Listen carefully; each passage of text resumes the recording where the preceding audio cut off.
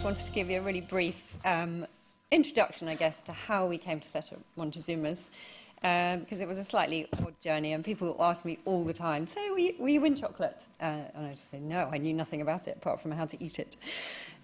So on a January day, nearly 20 years ago, I walked into my office where I worked as a trainee solicitor, and I was told by my supervising partner that that there was a new trainee starting that day, and I was to be his mentor. So later that day, I was introduced to Simon, a smiley, bold and adventurous young man who had put on hold his legal career for a few years while he travelled the world. As with everything I took on as a lawyer in training, I wanted to take my mentoring responsibility seriously. 6 weeks later, Simon and I were engaged to be married. It didn't take us long to realise that neither of us was going to be very happy as a lawyer for the rest of our lives. So almost as soon as we qualified, we gave up our jobs and sold our house, put everything into storage and went off in search of ourselves. It was a very cliched year off, and we found ourselves on a plane to Buenos Aires, where we travelled the length and breadth of Argentina, Chile, Venezuela, Ecuador, and had an amazing time. We took ridiculously long bus journeys. We sailed in the Beagle Channel. We took a boat over the Iguazu Falls, ridiculous. And we trekked for days in Patagonia, which was just the most incredible experience. It was obvious we were having the time of our lives, but we couldn't carry on doing that. We had to find something to do, think of what we wanted to do when we came home. So on a trip to the Argentinian Lake District, we stopped in a beautiful little town called San Carlos de Bariloche. But Simon, unfortunately, had a touch of tummy trouble, shall we say. So rarely we booked ourselves into a little guest house where he could stay close to the loo and recover. So I found myself at a bit of a loose end where I just thought, well, I don't want to go too far. So I spent about 3 days wandering around this little town called Bariloche, and I discovered to my delight that it was filled with chocolate shops. More chocolate shops than I'd ever seen in one town in my life. And so I spent most of my time sampling the local specialities while poor Simon was stuck in the bathroom. I checked on him occasionally, but on finding that he was no better, I went back out to sample a little bit more. The smell of chocolate actually wafted down the street. It was incredible, and the retail theatre was amazing. They were making chocolate in these some tiny shops. There was even a chocolate supermarket. And it hit me. What was this town in the middle of Argentina? How could it sustain so many chocolate shops when the offering back in the UK was so poor at the time? This was 1999, don't forget. I was already passionate about chocolate. Was it possible that we could actually make a business out of it? So from that moment on, I became a bit obsessed by chocolate. It's not hard, is it? And how we could make a living out of it. A couple of months later, we were in Venezuela, and we were diligently following our Lonely Planet guidebook, and had read about this amazing remote beach. We were desperately trying to find this beach, and we'd had to take a car to get there.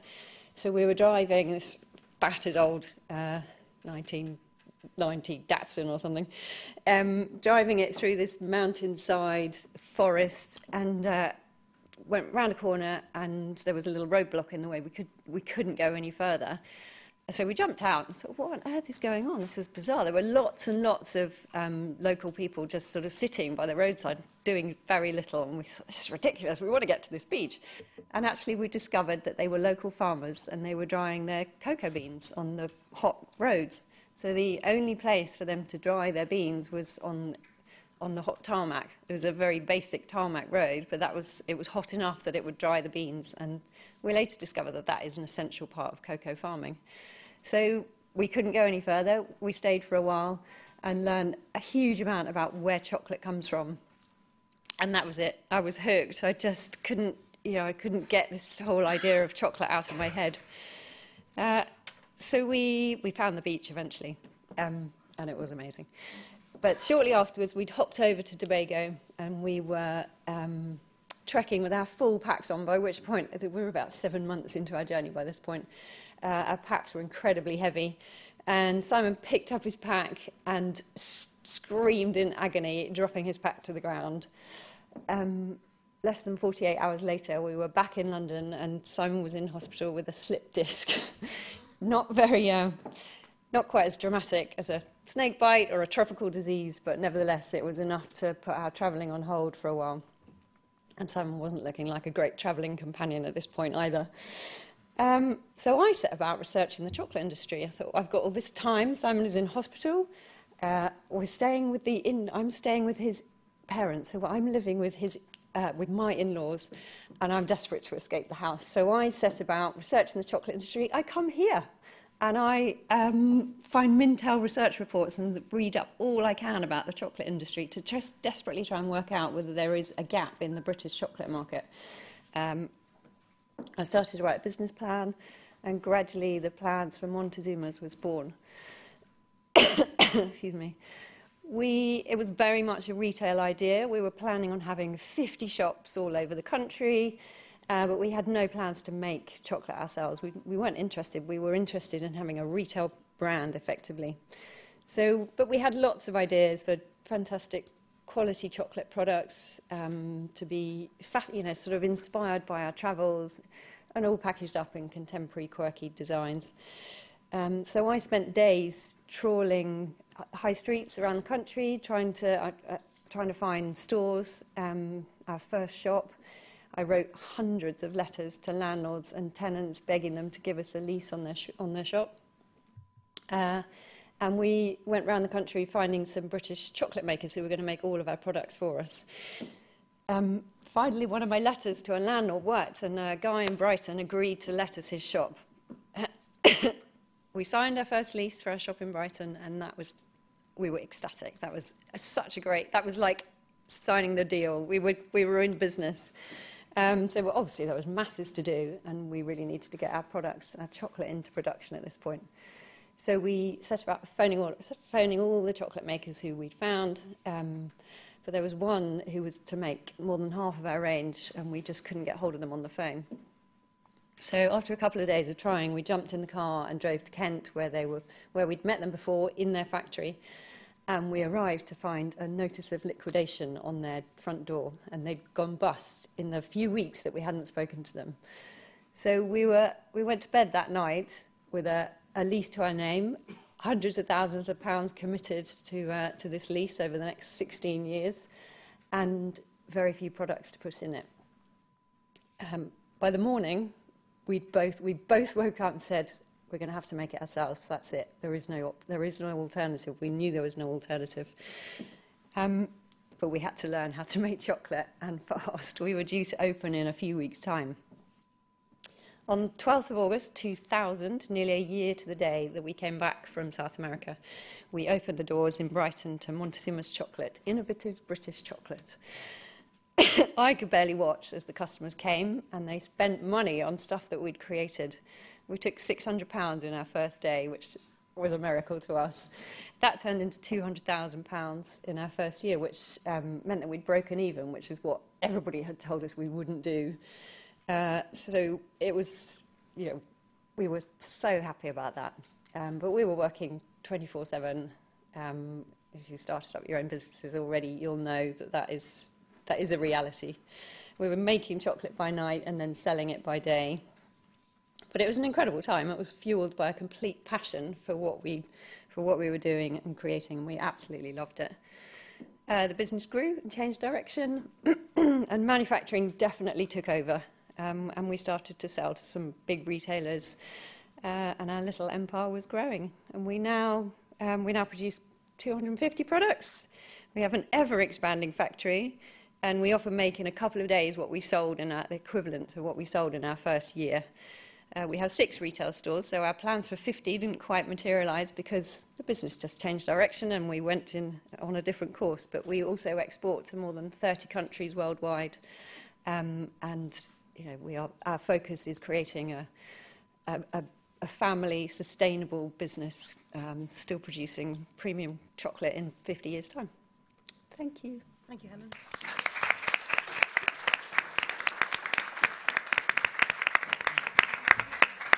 Yeah, thank you, Helen. Just a couple of questions from me. I mean, chocolate's so exciting, and I'm going to mention intellectual property, which sounds so dull and boring, but what role has intellectual property played in your business journey?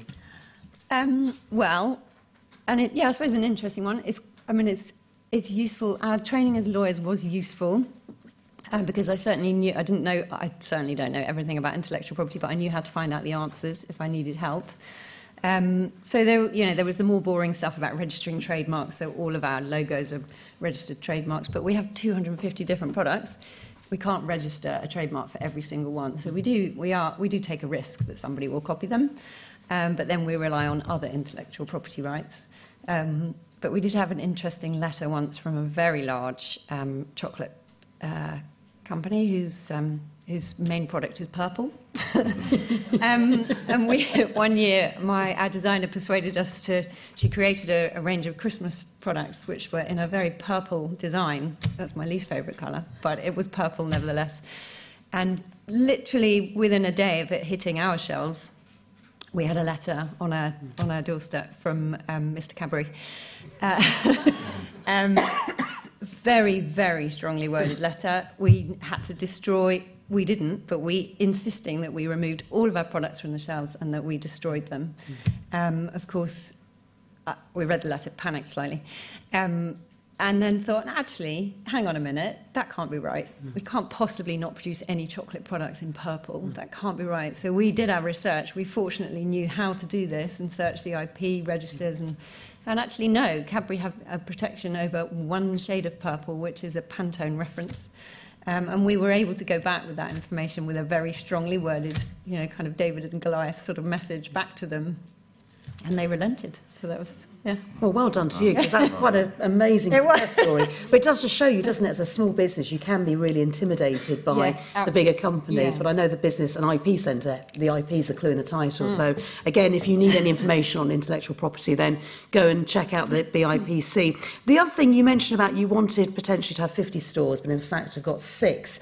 But this day and age of omnipresent retail, cross borders, obviously you've done incredibly well, 30 international markets. So I'd imagine the retail scene has changed dramatically for you when you first set out. Is it easier now, do you think, to retail your goods than when you first started out, to reach out to more markets?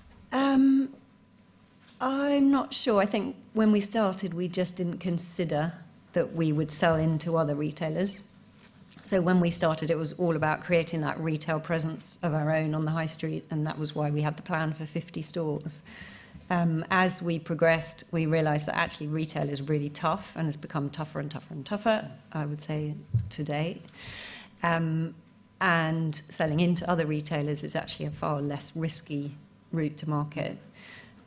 Plus which, because we were manufacturing, we had that margin there that meant that we could sell into other retailers, and also it meant that we could sell overseas, and actually we were very fortunate. The interest almost came to us, so kind of overseas buyers were coming to us saying, we really like these products, can we sell them?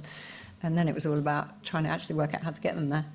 And I know, obviously, the core of it, just the final question before I move on to the next speaker, is the ethical side of it and the fact that it is produced by you, that you're not subcontracting it out. So how important is that story? Because you told a story tonight of the journey. How much do people actually buy into that when they're taking your brand?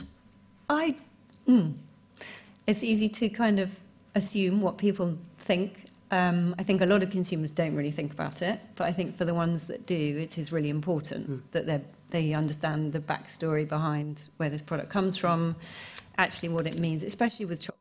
Often cocoa hits the press because it's badly farmed and has a lot of, kind of child labour and slavery kind of accusations thrown at it. So for us, it's really important that we understand where our cocoa comes from and who's farming it and how well it's farmed and the quality of it. And that's a huge part of what we do, is trying to ensure that that is a good process. So that's... Yeah, and that ethical, the fair trading is incredibly important. Yeah. Well, Helen, I'm sure the audience will have plenty more questions later on. And that box of chocolates has been travelling around with you over the weekend. It's still intact. And one lucky person will be able to win that today. So Helen Pattinson, everybody. Thank you, Helen.